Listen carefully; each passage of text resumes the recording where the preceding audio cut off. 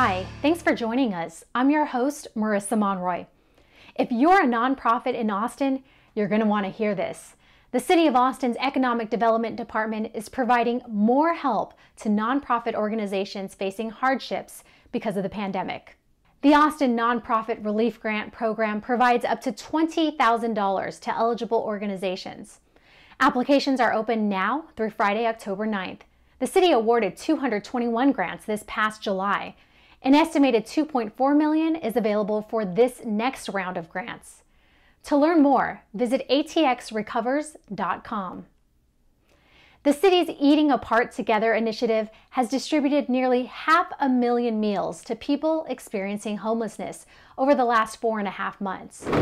Since COVID-19 hit our community, multiple city departments, Travis County, nonprofits, and faith-based partners have worked together to provide Austin's community experiencing homelessness access to food, water, and hygiene resources. In addition to the meals, volunteers distributed more than 120,000 bottles of water, 14,000 gallons of water, 10,000 masks, and 7 pallets of food for pets. If you'd like to learn more about this effort, visit austintexas.gov/eat. City leaders want to make sure you're counted. There's still time to complete your 2020 census, Austin. Every 10 years, the census aims to count all of the people living in our country. Your response helps our community secure billions of dollars in federal funding for schools, local roads, transportation, healthcare, emergency services, and much more. With every person counted, our neighborhoods receive more than $1,500 per person per year to support our community needs. With COVID-19 exposing even more funding challenges, your participation is more important than ever.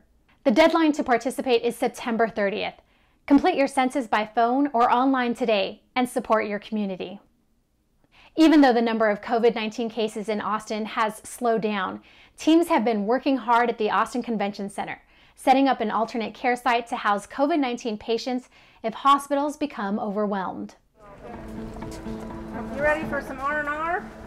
One of the biggest reasons for an alternate care site is to help alleviate that stress and that burden on hospitals. As we saw up in New York City, very on in the outbreak, their medical system became severely overwhelmed. So the idea is, if you build an alternate care site like this, the hospitals then can transfer patients out of their hospital systems to here and then leave space in the ICUs for the patients who really need it, those who are on ventilators and need 100% oxygen. Each patient would be provided with an iPad and a set of headphones.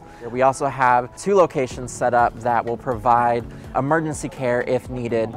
They would take the patients over there, they could perform triage and try and get the patient stabilized before they would transport back to a hospital. Can you tell me your name and date of birth? This whole process from the very beginning, we started in early July to where we are now. It's probably been about 2 months or so of around-the-clock work. The alternate care site and its setup has certainly been amazing to see what we've been able to do with as limited resources we've had. Everybody's been burdened by COVID, and so everybody's competing for the same resources. But the work that we've managed to do here at the alternate care site and potentially take up to 250 people in the initial phase and provide the resources and the level of medical care that we can here at this facility has been impressive. Fortunately, we haven't needed it. The hospital systems have been doing fairly well for the Austin region, and so this still is just kind of an insurance policy of it doesn't take very long for us to reach those critical levels again. And flu season is coming up, so we just never know what's around the corner, and so we want to stay prepared and vigilant and continuing to refine that process for any future hazards that may happen. That's it for this week's City View. Thanks for watching, Austin. Be sure to catch up on all of the latest information on atxn.tv, our social media channels, and on our dedicated webpage, austintexas.gov/COVID-19. Stay well, Austin.